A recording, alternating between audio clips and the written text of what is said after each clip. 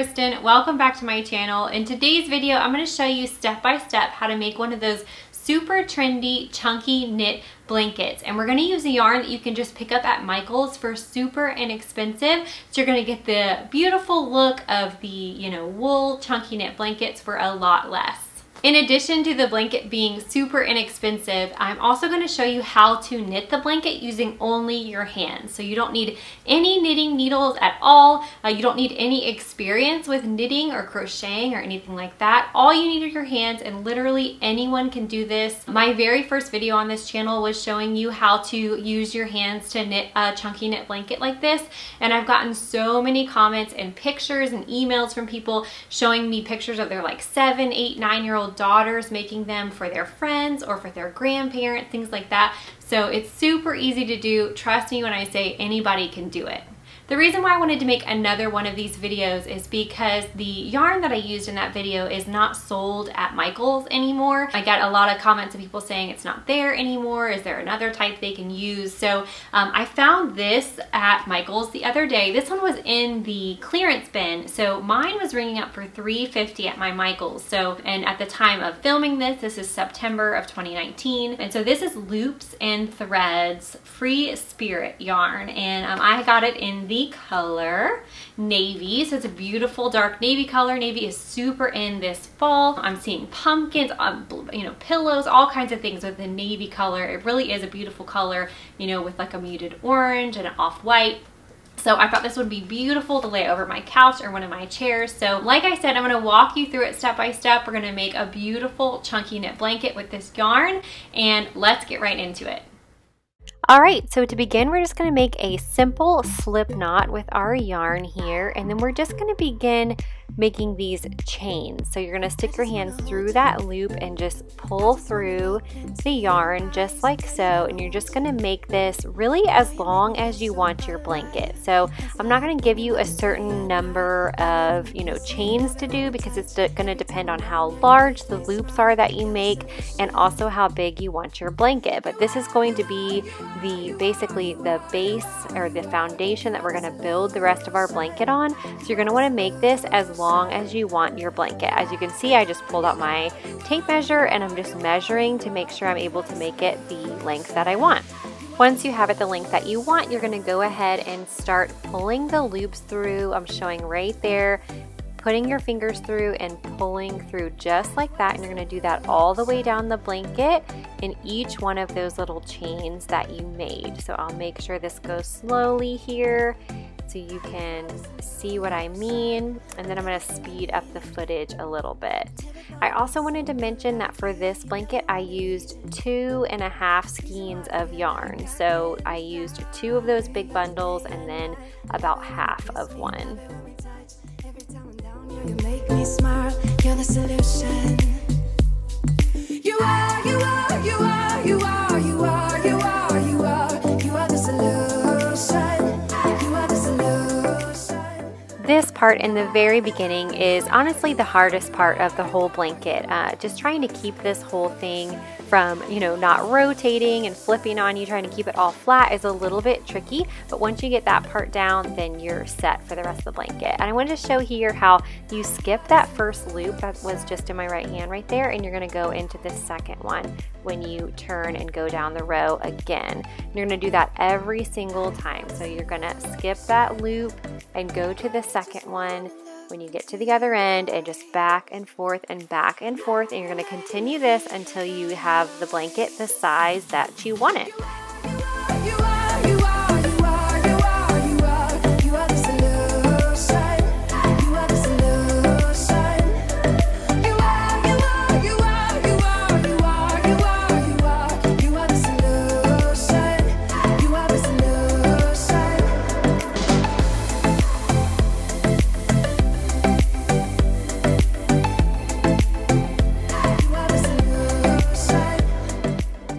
So once you get near the end of your yarn, you're going to need to get another skein of yarn and attach it to the blanket that you're making. So I'm going to show you exactly how to do this. It could not be easier. I was just cutting off a little bit of the excess there. It was pretty long and kind of just not exactly neat and tidy, so I cut off some of that. But this is how you do it. You just tie a simple knot as if you're just attaching the two yarns to make one long string, one long piece of yarn. That's all you do. And then the only trick to this is that you want to hide that knot on the back of the blanket. That's very important. So make sure that you, when you're pulling these loops through like this, see how I'm going to tuck it back, and I make sure I do not pull that knot onto the front of the blanket. You leave it behind right there. See, leave that and its little tails behind, and we'll tuck it in later. I'll show you at the end of the video how to finish off the blanket and tuck in those pieces so you won't even know that they're there.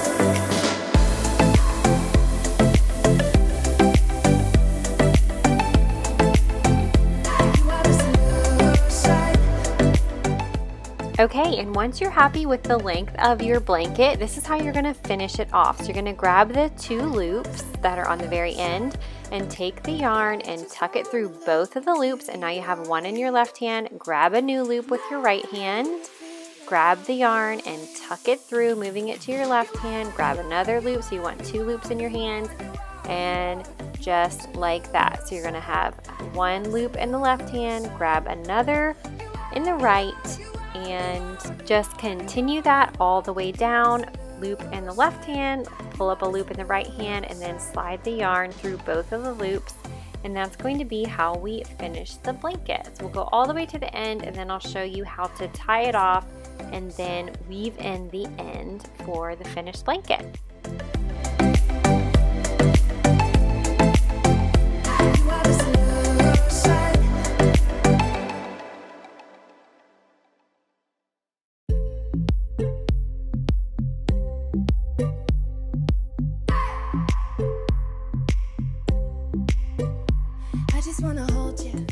So once you finish with your last loop, you're just going to pull that yarn through and go ahead and cut it off. So it has a pretty long tail, I would say maybe like 18 inches or so. And then what we're going to do is just turn our blanket over and start tucking it in, kind of weaving the ends in. Like I said, on the back of the blanket, just like this. And then once we get a pretty good amount tucked in, I'm not going to go all the way with the tail that I have here. I'm going to cut some of it off. But once I feel like it's adequate, I will grab my scissors and just cut the rest of it off. And that will be sufficient for weaving in the tail.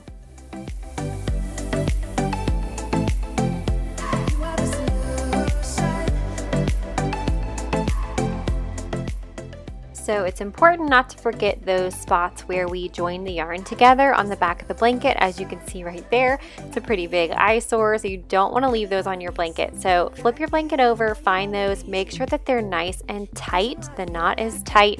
If the knot is not tight and you cut the ends off like this and it comes undone, your entire blanket will come unraveled. So definitely don't make that mistake. Make sure it's nice and tight and cut those ends off just like I'm showing you here.